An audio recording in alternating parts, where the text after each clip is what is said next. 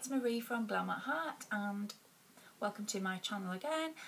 This time I'm going to do an October joint November favourites, and the reason why I'm going to do that is because October and November are very busy months for me. It's my little boy turned 4 and a lot of my friends' children also had a birthday as well, so we kind of have so much on. So let's crack on. There's a product that I absolutely love and I come back to it time and time again.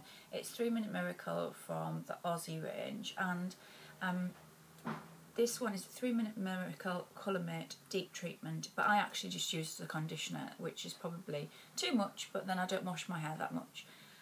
That sounds gross. I do wash my hair, I don't wash it every day. And this has wild peach in, and it smells incredible and really does do what it says on the tin, and I always come back to it. I use different ranges, I buy things that are on offer, try different things, but always end up coming back to this because it's fab. Another thing that I like to use is hairspray. It's very 80s, I know, but I am very 80s, and I like the oh crikey, what's it called?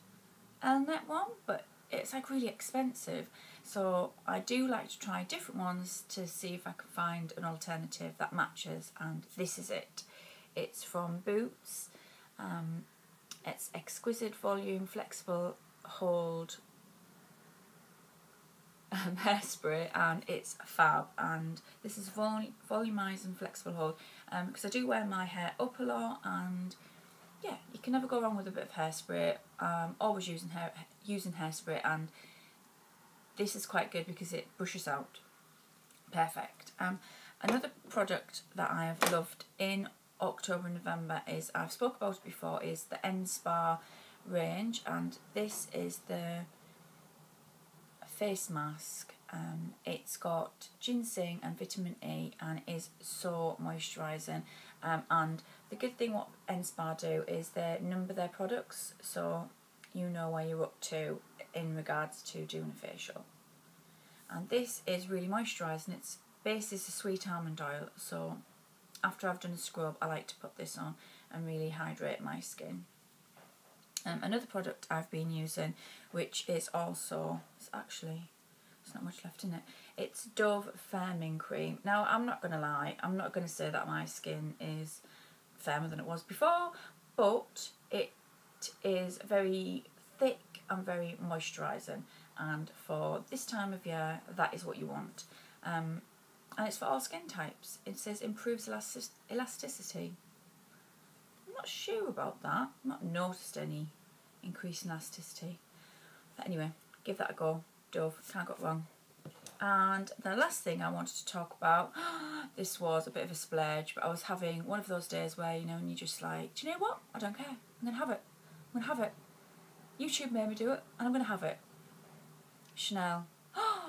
So expensive. Well, actually, I joined up to the House of Fraser, like, store card, not credit card, but like their points card, and it should have been £36, and with the card I got it for £32.